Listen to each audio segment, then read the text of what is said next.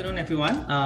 Thank you for joining this webinar. So I have a privilege to share about the topics one, developing an effective enterprise architecture framework for financial services. So actually my presentation today is taken from a real implementation in one of the bank, how to set up enterprise architecture framework.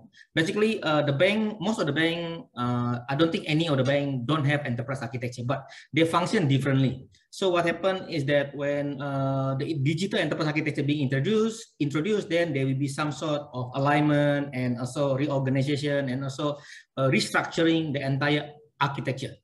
So yeah, this topic about, I will finish it maybe less than half an hour, but I will just share and highlight what are so-called tasks and typical impact that when the digital enterprise architecture coming into a typical bank. So let me just take about 1 minute to introduce who we are. So I think we are from ATD, and I'm heading the group of the company. So we are specializing in the consulting, coaching, training, and also running the event like this for, of course, around the topic of enterprise architecture, which is what our passion and what we are specializing in. So we do also offer a very comprehensive training and certification program for enterprise architecture suite from business architect, information, software, infrastructure, solution, and also all the information or data architecture. So we offer TOGA from the business architect, Archimate, and the enterprise architecture framework itself. And of course, the governance, yeah, because enterprise architecture cannot run from the governance itself, like a COVID certified. And of course, all the DevOps and today the context of the ITIL to support the so-called afterlife when we go live the system. So there will be some sort of a framework to support the operation, like to meet the SLA and etc. So we do offer a comprehensive training there. So these are some of our clients. So actually we have more than this, but this is just one of the highlight that the winner of the Open Group Awards in 2018 and 2019. So last year, 2020, they didn't have the award. So this year also might not have, but next year I think they might have another award. So hopefully we can submit more of a successful case study for this type of the prestigious award. And these are some of the clients that has so-called subscribed to Gartner, and what happened is that all the enterprise architecture are being guided, supervised, and reviewed by the Gartner itself. Yeah. And these are the so-called award of last year. So this year they have a 2021 award, so already closed. So let's see how many of our clients can win this award. So these are two last year. Two of our clients won in the top 10 EA awards. Yeah, for Pemodalan Nasional Berhad and Mampu. So the rest are all some of the clients in Singapore, Malaysia, Indonesia, and also Hong Kong.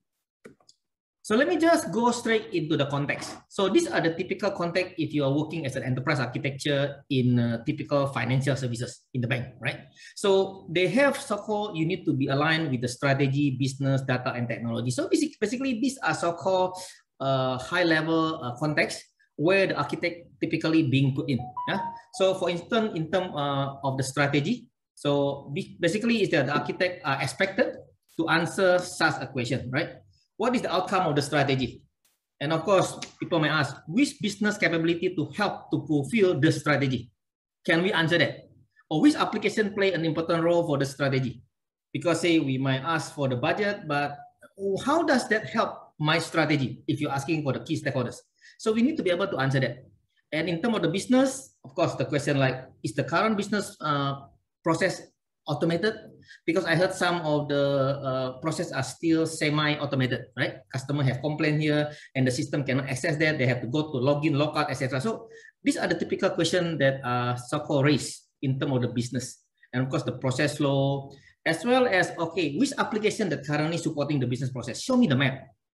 Can we answer that? So these are the typical questions that trigger all the architects if you are working in the typical financial services. And of course, in terms of the data, where is the source of data? Can you tell me? And then why is it so complicated to create this report? I just want to get this report. Why taking 2 months? Can't we just get it tomorrow? Right? Someone asks you 3 o'clock, can we just deploy it tomorrow? You still don't know how to get the data? So these are something that are real and it's non-trivial question, but become a big deal if you don't have a proper so-called digital EA in place. Of course, for the technology, what will happen to my business if this application is down, which application integrate with this application, right? I need to know all. So how do we answer this? Of course, to answer this question, there are 4 things you need to be so-called financial services bank need to establish. First is that content meta model. Do we have the structure of our enterprise? So content meta model, I can just equate with the entity relationship of the particular system, but I'm talking here about the particular enterprise. Do we have that view? Do we have that design? If not, we can answer just now the previous question that I placed in the previous slide. So we need to have some sort of the meta model to get it right, because without this, we be the headless chicken and we have become a reactive. The second one, I think, is process. So this is something very, very important. So we need to know the process and the life cycle. So this is talking about, of course, the framework, the methodology, and all the blueprint that we need to have in place. Then the next one is the governance. So all the things that we are putting in place, the content and process, we need to be governed. If not governed, everyone can do whatever they like. And especially in the financial services, they are very stringent in terms of the audit and also review and compliance, right, with the central bank. So we need to have so-called governance in place, and the governance itself needs to be so-called automated in most of the cases. We don't do a manual intervention unless necessary. And of course, last but not least, the correct right EA repository, which is what most of the organization is that they have some sort of repository, but there's some using Excel and some using the repository, but they don't configure correctly. So all these like content meta model, process governance need to be embedded into the repository to get the maximum outcome of our enterprise architecture. So that the previous slide that I expressed, we can answer that to the key stakeholders as and when they demand us to answer. Otherwise, architect really, catch off guard and we say, boss, can you give me 1 week? Okay, 1 week, we might not get the job. That's the reality of life today, right? The management asking us, I can give you tomorrow. You tell me 1 week, forget it, Aaron. You better update your CV. No, kidding. But the reality is that we need to be fast responsive, and also we need to be so-called proactive in our engagement. And this, of course, require a framework, right? Just know the process, methodology. So we need to have some sort of framework. So one of the things is TOGAF. So I believe this is the widely used framework. So I believe some of you in this webinar already are TOGAF certified. So let me just highlight, right? Just to give you a refresher. So basically, in terms of the preliminary, we need to make sure that always get the management buy-in. Because we cannot do architecture bottom-up. Yes, we can, but very tiring, trust me. I have come across met people that want to do bottom-up. The journey is very, very tough and pain, right? I don't know when I can move up to the next level. So we need to be able to get the right management support, and then we need to establish the principle. Then after that, of course, preparing the entire organization to go through the transformation. So when we go talking about phase A, B, C, D, in the TOGAF, we call it about architecture building block. So architecture building block, of course, first is that we need to know the vision and the strategy. So where are the organization is heading today in the running a digital transformation?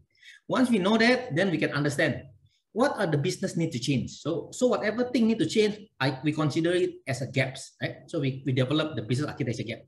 Then after that, of course, logically, we look at the data or information gap, and then software or application gap, and last but not least, technology or infrastructure gap. If you see here the order ABCD, many IT people actually, they are very comfortable in the C and D, right? They're just talking about data, talking application, about technology, about infrastructure. But they don't really understand, or they're afraid to jump into the A and B, which is talking about enterprise vision and strategy, and of course, business architecture. But without A and B, whatever we do in the C and D, we're talking about data, application, and technology, we deliver little value. Because the senior management can only see the value in the A and B, which is in terms of the enterprise vision and the strategy, as well as in the business architecture itself. So once this is done, then we can develop a solution. So solution, we are talking here about the first thing first, we consolidate all the gap, because we know the A, in terms of the vision, then in the BCD, we got the gap. So the gap will be consolidated, become a project. So this project become a transformation project. Then of course, in the F, we're getting the project plan, assign the team, and we basically got all the tasks. Then in the G is where the duration of the project. So in the project 7 months, then architect will look and supervise to make sure that compliance is there. Right? So I have a diagram to illustrate this in the next couple of slides. And if there's any changes, it become part of life. Because some people are asking that, oh, my organization is very dynamic. I don't think need architecture. Well, The more dynamic you are, the more you need architecture. If your organization never changed in the last 5 years, don't need architecture. Why? Everything no change. When the thing change fast, that's where you need the architects. Right? You need the architecture to keep track of the changes, to make sure that all the changes are consolidated and all the changes can be integrated and in the holistic manner to support the business goal. So in terms of the layers, of course, we're talking about here the Archimate, right? So Archimate got business layer, application layer, technology layer, and then of course the strategy and motivation layer and implementation and migration layer. So all these layers are, because architecture is addressing a complexity of the real world. To address or to simplify the real world complexity, we need to make it simple. So one of the way is to make it layer. Yeah. So of course, when we're talking about this enterprise architecture itself in the financial services, you cannot run away from security, especially today cybersecurity. So cybersecurity itself is not only at the network, right? Many people think, just leave it to the hosting guy to settle. No, we have to handle right from the business itself. Then look at the data, application, and technology. Basically, all the domain of architecture need to be looked after in terms of the security. Cannot be just afterthought process. And this is an example on how you address enterprise security architecture. So if we divide between the EA team and the security team, right? So security, if you think like your security are a big size team, then you can appoint as an architect, right? But the architect itself can be part of the enterprise architecture team. Okay, so that one is depend on your organization structure. So typically in the preliminary and the vision is that you understand about the business driver, you define the business objective, security principle, risk appetite, and security resource plan. So these are very, very important because why? At the point in time, we know the vision and the strategy of the organization. This way we can tailor our security, right? So if the senior management said that security is not their concern, then we can loosen a bit, but doesn't mean we open up the door, but we loosen a bit. But if security is number one, then we can tighten the whole process, etc. Once you understand at the top level, then we can embed the security in our business. Okay, how are we going to run this? Then after that, we can embed into our data and application as well as all the interfaces with the security team, right? So like identity management, continuity management, security monitoring, compliance, etc. Then we can look at the infrastructure, the technology itself, rather than we start with the technology or application, but we do the rest first. Then, of course, we are looking at the requirement, right? Talking about requirement, we are looking at the business attribute, control, and etc. Then during the project, we need to look at the mitigation. What are mitigation plan that we can develop? And of course, look at the, when we come out the project plan, we look at the assessment. Yeah. And of course, look at the implementation, look at the security audit and compliance. And in the change management, we look at the entire governance. Okay, so these are just example that in the typical organization where security are being applied into the architecture. So you look, everything is the structure, right? It's not that you give it to the security guy, 2 person running around and then talk with the vendor, installing all the patches, etc. We don't know what happened. So we need to have some sort of the architecture embedded as part of the entire organization. And this is one of the so-called pictures in terms of the executing a strategy and the execution. So typically, just now you look at the TOGAF itself, that they got the vision, they got the business, application data, and the infrastructure. So this is where basically you can look at the so-called the connectivity between the strategy and execution. So the bridge is actually take place in the middle. Business capability, right? Then I think this is where also one of the key framework today that are being used a lot in the financial services across the globe, which is Beyond. Okay, so Beyond, I think we are very fortunate. I think the next speaker, Patrick, will be sharing with you the Beyond. Then of course I will be also doing a moderating at the last session to asking him more. And if you have any question about Beyond, I think you can take this opportunity to check. And also type in your question. Yeah? So basically the alignment is between enterprise vision to the IT project. This is very, very important because people say, what's the value of this network? What's the value of this system? If you cannot connect to the business capability, then it is very difficult to generate value. Because from the business capability, we can connect to the strategy and the vision. Okay, so this is where the bridge between business and technology. Because in the past, we always think like how to integrate business and technology. So the answer is the business capability is one of the way to effectively so-called establish this. So this is an example on the capability map in the typical bank. So this particular bank, consumer banking department, have a 4 capability. Okay, so they can develop and manage product services, market, sell product, and manage IT, as well as manage financial resources. So here, of course, can also be looked at the dependency, right? So consumer banking in the middle, supported by the 4 capability. And we can also look, for instance, at this type of the capability map. So this capability map is very, very important in terms of our structure in the particular bank. Okay? So we look at the capability in terms of the so-called the map itself, because this map is not standalone, but this map is connected to the rest of the organization, to the strategy, to the application, to the infrastructure, to the data, to the business, and etc. So, for instance, this is an example of the content meta model that the first thing first that I mentioned, every bank need to have. So they need to define their structure of their physical bank itself. So actually, after we get this, we can quickly generate a so-called a digital twin of your particular bank. Yeah.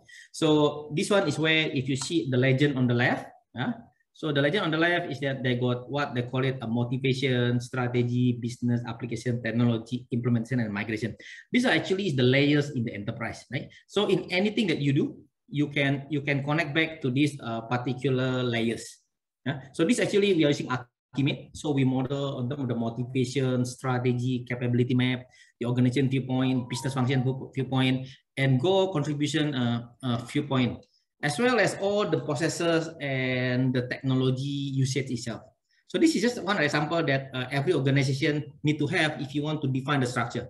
If you can have this definition correctly defined, then you can configure it into the repository and you can run the so-called the real digital EA. So all the questions just now, the senior management asking about in my first 2 slides, you can answer it quickly. So this is actually the key for a successful digital EA setup.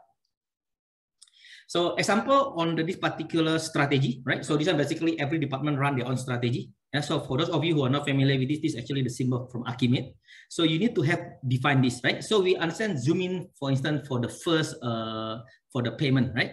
For the payment layers, the strategy layers. So we can understand that this particular payment supported by many capability. Yeah. So one of the capability itself, we will realize the outcome, and the outcome we also realize the business goal, and the business goal belong to the particular department. So this is one of the way on how we can show how the architecture itself, the capability can help to achieve the goal of the particular key stakeholders. And of course, later the capability will be supported by many of the technology or application or data. So in this instance, this is one of the snapshot on the particular application portfolio in a typical bank, right? So I purposely make it small so you can't really see, but this is actually just one of the portfolio of the core banking. Then if we zoom in into the particular area, right? So every core banking component itself actually supporting particular capability. And this is very important. Like just now, the mapping, because after we define the meta model, so we know exactly where are the dependency, where are the impact analysis. So if I change particular application, I know exactly which capability is impacted and how the capability impact particular key stakeholders, how the capability impact the business, and etc. So these are so-called typical EA function. In the many of the EA are actually EA team are acting as a governance, right? As a solution team. So these are just one example as it means in many organizations or many banks today that I come across, they are typically set up like this. So they have a so-called project prioritization, right? So they got the PMO and they start the project, they kick off the project. So EA actually just being called in, right? To review the project, okay? Then during the project execution, so EA team sometimes being called, sometimes sometimes are not being called at all. Okay, so EA team, if being called, they will look and review, right? But sometimes in this context is that the EA is part of the IT project team, and EA instead of helping actually is blocking the project in many cases, based on what I come across and work with the quite number of banks. So it's typically it's not a smooth relationship, right? So if the IT team have a choice, they say they want to get rid of the IT team, and they want to get rid of the EA team because EA team doesn't help, right? Then in terms of the so-called any changes, again, back to the EA team. EA team being called in and then see whether you want to approve or don't approve, right? So these are the typical setup in the many of the FSI that I come across, yeah? So by right, this the just now the two setup is because you have the EA is part of the project management. The EA is part of the PMO, right? It's not really quite independent. That actually all the input need to be done by the architecture team. I mean, in terms of validation, business alignment, strategy, validation, and etc. Okay. So where the EA actually should be before the project management, right? Because people say, oh, I need to set up EAO. EAO to me or to us is that actually is the PMO -1. So it's basically it's a program management office -1, where basically you understand, you work closely with the key stakeholders to discover their vision, their strategy, their mission, etc. And of course, the bottom part is where you need to have the right digital EA repository as a single source of truth for all team from EAO, PMO to ITSM. Otherwise, they will be like a Chinese whisper. You know the game Chinese whisper? They got 10 people. So you whisper one statement. By the time person 1 to person 10, the person 10 say something different. That's what happened in many of the IT projects if you don't have a proper single source of truth. So the top layer is where you connect between business, technology, strategy together. So this is what it should be, right? So if you understand where the EA should function, so typically the EAO is where you also involved in the EA project initiation. This is where you start discovering or understand what are the key stakeholders' concerns, right? We model their driver and their strategy. Then after that, we go into the analysis and design. So we understand the impact bring to the business, to the data, application, and technology.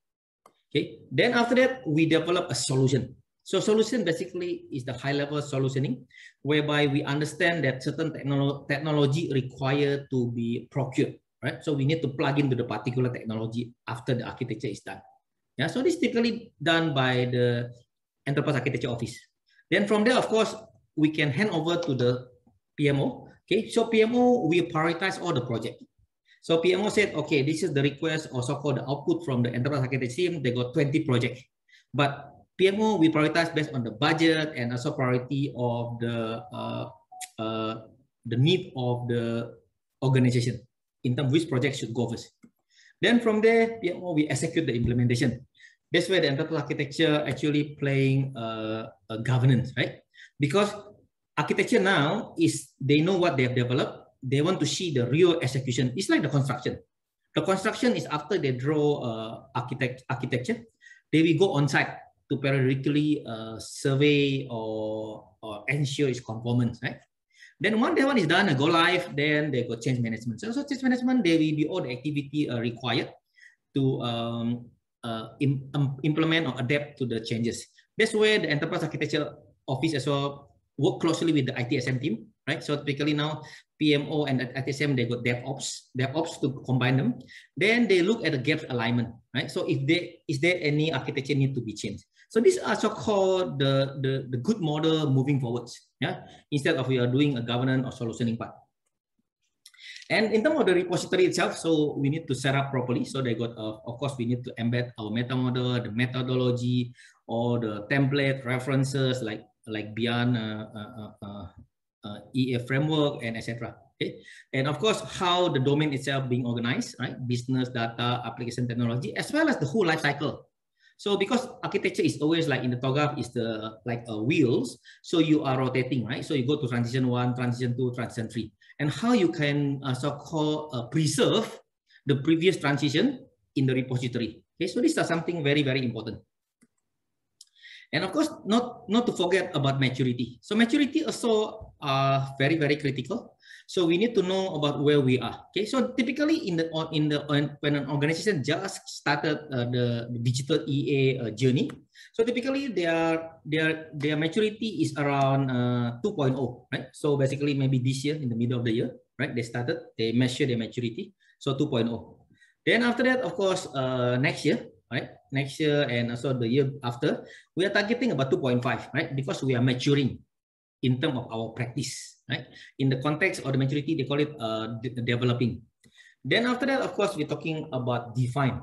Defined means we are achieving at the level 3. Right? So when you go in the defined states, basically you will have the full integration with your IT team, right? With your software development lifecycle team, and you can onboard your business team together. So your single source of truth should be able to connect from your Archimate to the BPMN and UML. Then of course you want to achieve next level, which is manage, right? But of course manage is level 5, but reality is that 3.5 is already highly efficient. We are talking now about efficient enterprise architecture, because you don't want to go, I mean, maintaining 3.5 is already good, because we have done a lot of the maturity assessment, and not many organizations can reach 3.5. Right? It's a lot of the effort and investment required. Then of course, if you are the next, 5-6 years, when you are everyone become a EA as a culture, maybe you can maintain at the 4.0. Yeah? So this is something the journey like.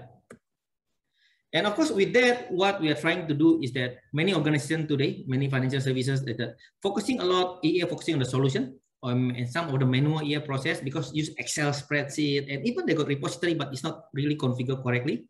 Then of course, fragmented architecture practice, more on the reactive and unmanaged architecture asset and independent architecture model. So they got multiple version, multiple project, different project or different version of architecture. So what it should be is that we need, instead of solution focus, we need to be focused on the architecture, right? So we need to be sort of consolidate all the effort into a single initiative. Then, of course, talking about manual EA process, this way we need to automate all our EA process. Right? Not only the business process need to be automated, but EA process also need to be automated, because we are living in the digital era today. Of course, from the fragmented architecture practice, we can unify and we use a perpetual architecture practice. Right? So we are nimble and we are adaptable. So we have the meta model. So certain thing that we know that certain meta model are mandatory, certain are optional, and we know exactly where to apply the optional part. Then the next one, of course, unmanaged architecture asset. We can use reusable and managed architecture asset. That's why we need to have just now the life cycle itself. We need to know what we have done in the earlier our journey and how we can reuse them. So basically, don't need to reinvent the wheel all the time. And of course, in terms of independent architecture model, we can do end-to-end, right? Integrated model. So we can have a digital map. I think you can look at my earlier presentation. I think I've talked a lot on this, right? About how you get the so-called end-to-end architecture model. So with that, I think this is my last slide, right? About the good news for the FSI only in Singapore and also in Malaysia, right? So in Singapore, if you are working in the financial services, or if you are individual, right? If you're Singapore PR or a permanent resident, you can apply for the IBF grant. Okay, the grant is super generous. Is 90%, and you can also claim the skill future 10%. So basically, it's free of charge. Okay, in Malaysia also got claimable under HSRDA, Penjana, and yeah, so pretty much there. But Hong Kong also have a grant, but Indonesia and other country, I'm not so sure. There isn't much grant from the government, but Singapore, Malaysia, and Hong Kong have a government grant available to all the architecture courses.